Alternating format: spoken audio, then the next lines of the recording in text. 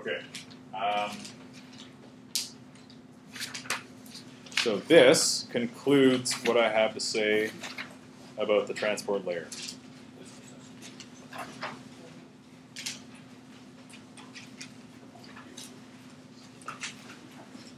So we got 5 minutes left.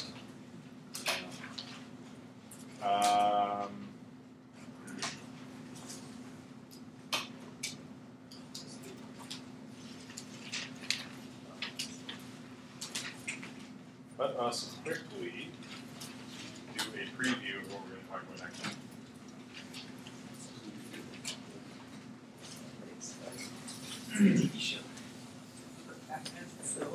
That's right. Next time on mobile communications. Okay, we're going to talk about applications, as I said.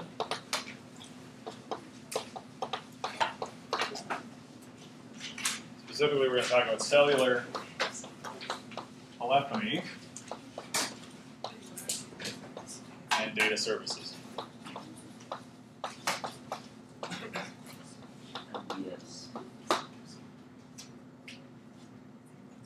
So, what I'd like to do is I'd like to make sure we've alluded to some of these concepts before, but I'd like to make sure we're all on the same page. So, we call a cellular telephone network by that name because space is divided into cells.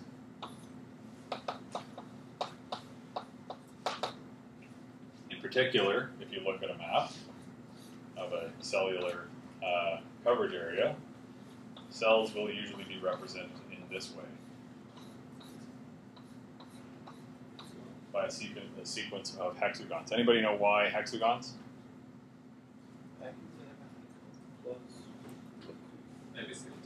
So they have hexagons, they're sort of round. Okay, that's a good one. Hexagons have a special property, geometric property. Anybody know? You can cover a plane. You can cover a plane with nothing but hexagons. So there are only 3 regular polygons that you can do that with: triangles, squares, and hexagons. Hexagons are the one with the largest number of sides, so they're the closest to circles. So basically what happens is the center of each of these cells is a base station. That base station has a certain radio range. So if you're within one of these hexagons, that's a pretty good approximation to being within radio range of a particular base station. Does anybody know why dividing space like this is a really compelling idea? So in other words, why would we not do the following? Let's have one base station for the entire city of Toronto and just plunk it on the CN Tower.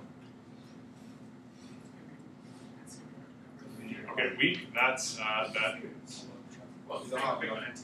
mean, so about 10 years ago, they had these things called iridium handsets, and they were about the size of a largish cell phone, and they could reach into space. So weakness is not a sufficient argument. Single point failure, no. What did you say? Bandwidth. Who said bandwidth?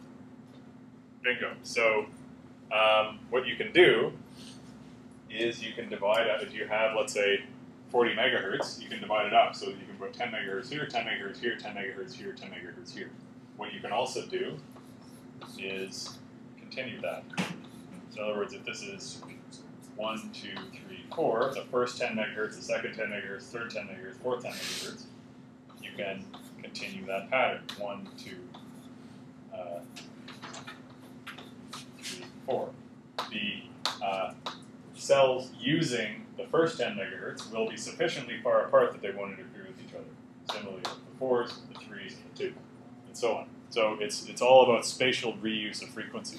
If I put an antenna on the CN tower, then the entire city of Toronto can only use the same 40 megahertz.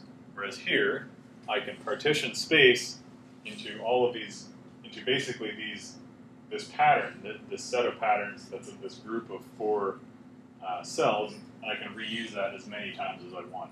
And in particular, if there's there's no natural size to these, so if there's a certain area where I need lots and lots more coverage, I can shrink this down as much as I like. And in fact, I can even subdivide these cells